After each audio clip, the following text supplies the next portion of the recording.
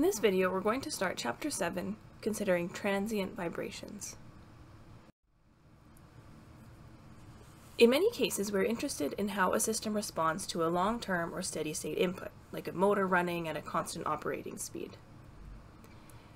However, in some situations, we want to know the response of a system during transient vibrations. So if a motor runs above resonance, we want to know the system response as we pass through the resonant frequency, for example.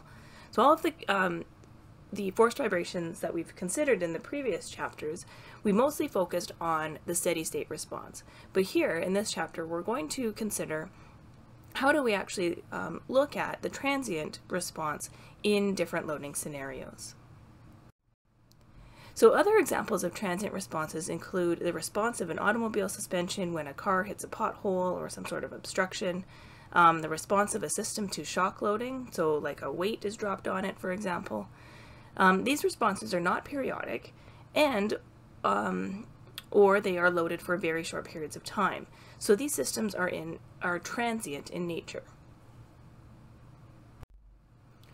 So for our examination of transient vibrations, we're going to limit ourselves to the undamped case to make the analysis easier. So the general form of the equation of motion in these cases is, therefore, mx double dot plus kx is equal to our force, or f of t, where f of t is the disturbing force that we are considering. Now here we're not necessarily considering periodic functions, we're considering various types of functions and focusing on that transient response.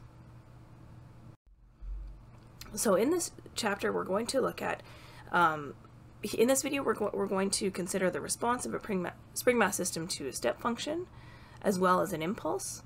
And then in the other videos in the chapter, we're going to look at the response of a spring mass system to a ramp function, an exponential decay, and consider some other forcing functions. And then we will look at this method of convolution to allow us to generalize to even more forcing function options. So first let's consider the response of a spring mass system to a step function. So consider the spring mass system here with our mass and our spring, and again we're considering the undamped case. And if we consider a step load, as shown here, we've got at time equals 0, we increase the load to f naught, and then we just keep that load constant. So here's our free body diagram, mass acceleration diagram, and we can use Newton's laws to come up with our equation of motion. And we get mx double dot plus kx is equal to f. And this applies for all t greater than 0. The solution to this problem includes the homogeneous and particular solutions. For the step input, our particular solution is f naught over k. And so the total response is a sine pt plus b cosine pt plus f naught over k.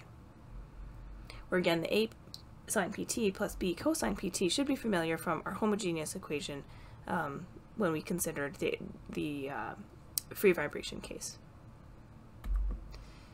Now we've got some initial conditions. So if the system was initially at rest, x of 0 is equal to 0, and x dot of 0 is equal to 0. So that means our a is equal to 0, and b is equal to negative f naught over k. So remember, we need to use the total solution in order to solve for our a and our b based on the initial conditions. So we're using the total response here to get those. So x of t is equal to the expression shown here, which we can write as f naught over k times 1 minus cosine pt.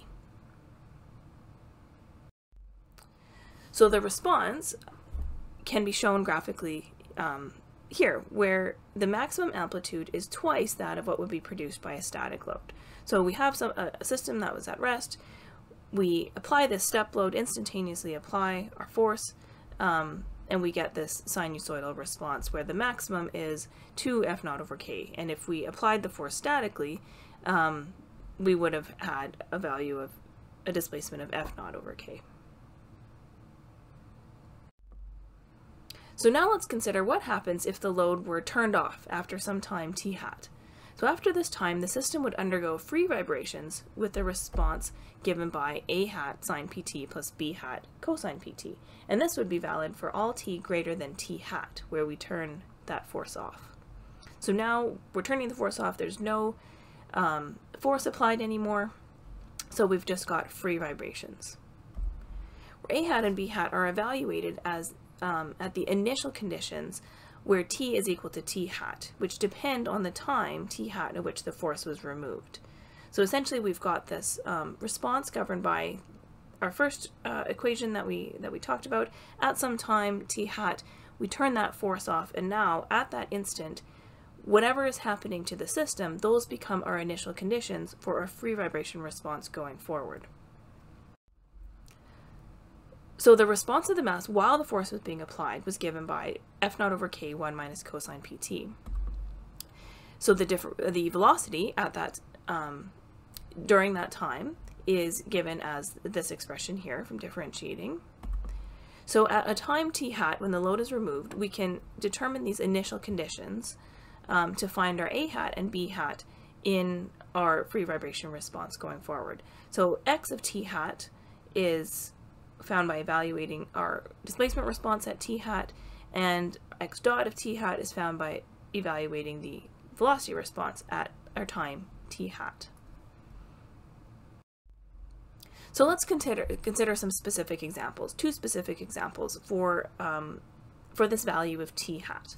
So if t hat were equal to 2 pi over p, where p was the natural frequency of the system, then the response would be given, x of t hat is f0 over k 1 minus cosine p t hat is 2 pi over p. So the p's cancel out, and cosine of 2 pi is equal to 1. So our x at t hat would be equal to 0. Differentiating and looking at the velocity response, evaluating the velocity at t hat, we have f0 p over k sine p 2 pi over p. So the p's cancel out. We've got sine of 2 pi, and this is equal to 0. So again, our velocity at this time is equal to 0. So this means our initial conditions, when we shut off the force, are a displacement of 0 and a velocity of 0. So this leads to our A hat and our B hat equaling 0. So our response is then f0 over k 1 minus cosine pt, while t is less than our t hat, and then just 0 when t is greater than t hat, if t hat is 2 pi over p. Now another example that we can consider is t hat is equal to pi over p. So in this case, our x of t hat is equal to 2 f0 over k, and x dot of t hat is equal to 0. So now we've got some initial displacement, but 0 initial velocity at the time when we turn the force off. So this leads to A hat equals 0 and B hat equals minus 2 f0 over k. So our response is then f0 over k 1 minus cosine pt, while t is less than or equal to pi over p. And then once we turn that force off, t greater than pi over p, we get this response here. So in case 1, we've got our force, or step function, force turned on. We turn it off at 2 pi over p. So we get this response here. So we have our initial sinusoidal function or cosine function, and then right as we come back down to 0 displacement and 0 velocity, we turn that force off, and then we get 0 response going forward. For the case 2, we get kind of half a cycle of the first response, and then we turn that off at pi over p, and we get our free vibration response going forward.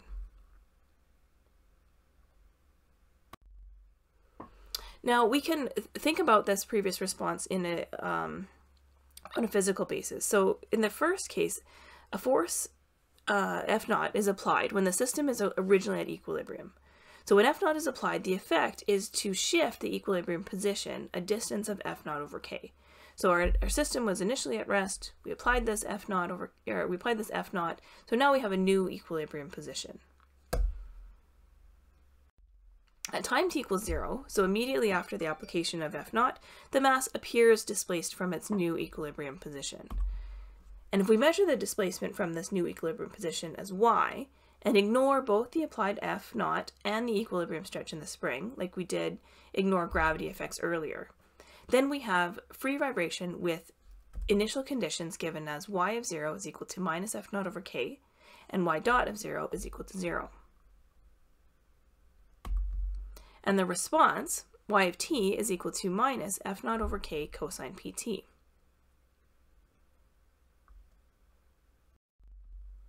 Now, since x is equal to y plus F naught over k, where x was our original, where F naught over k is basically the difference from our one equilibrium position to our second equilibrium position, then we can write the system response as x of t is equal to F naught over k times 1 minus cosine pt, which is the same response that we found before. So we can think about the two cases where the force was removed after some time t equals t hat in the same way.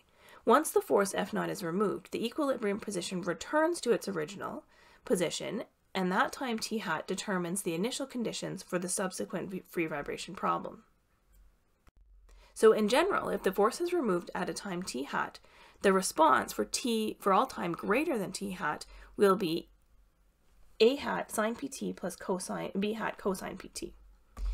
And the initial conditions can be used to find a hat and b hat. And so these initial conditions depend on the time t hat when the force was removed. So the two cases that we considered were kind of the extreme cases. But we could choose any t hat to remove the force, and whatever's happening to the system at that time in terms of the displacement and velocity would be our initial conditions for the free vibration response moving forward.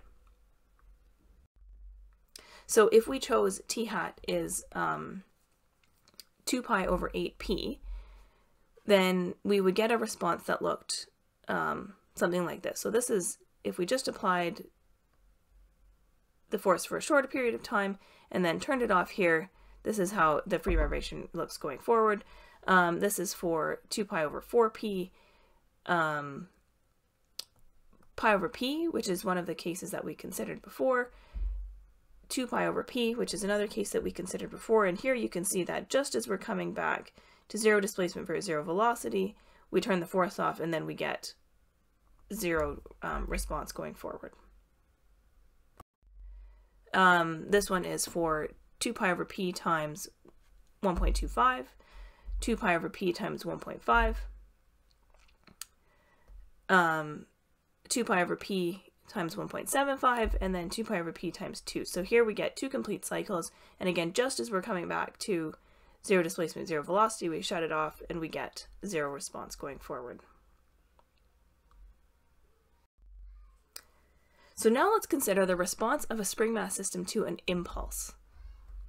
So an impulse is basically where we apply the force, F naught, and then after a very short period of time, we remove that force. So the quantity F delta t is the area under the curve and is known as an impulse. So if the time delta t is small, so our t hat is small, which means that p t hat or p delta t is much less than 1.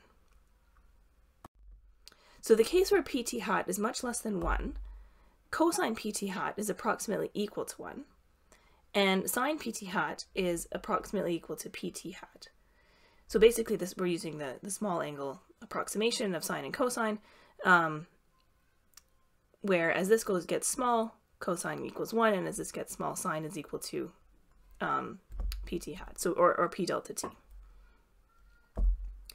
So the initial conditions are then approximately F naught over k, 1 minus cosine pt hat, which is equal to 0. So if this is approximately 1, then this displacement is approximately 0, and the velocity is approximately F naught delta t over m. So these become our initial conditions. And then we can find our A and our B based on this. So x of t is then equal to f naught delta t over mp sine pt, and this is valid for all t greater than 0, assuming that delta t is very close to 0, very small. Now, we can also obtain the same results by applying the basic principles of impulse and momentum. So if the system was initially at rest, and then we apply this impulse, f delta t, we now have a system that's moving with some velocity vf.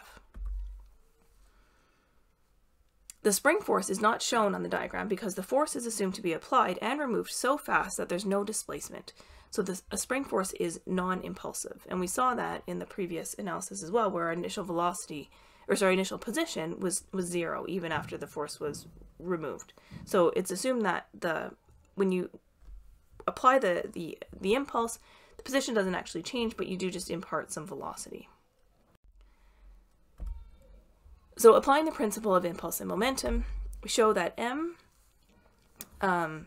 times 0 plus f naught delta t is equal to mv. So this is basically the system's at rest. We're applying this impulse and we get the mass moving at some velocity vf. So this leads to vf is equal to f naught delta t over m.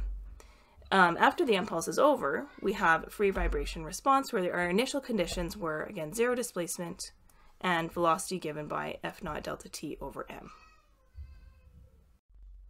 So using the initial conditions to find the two constants gives a is equal to f naught delta t over mp and b is equal to 0. So the response becomes this, f naught delta t over mp sine pt for all t greater than 0, which is just what we found before in equation 7.4.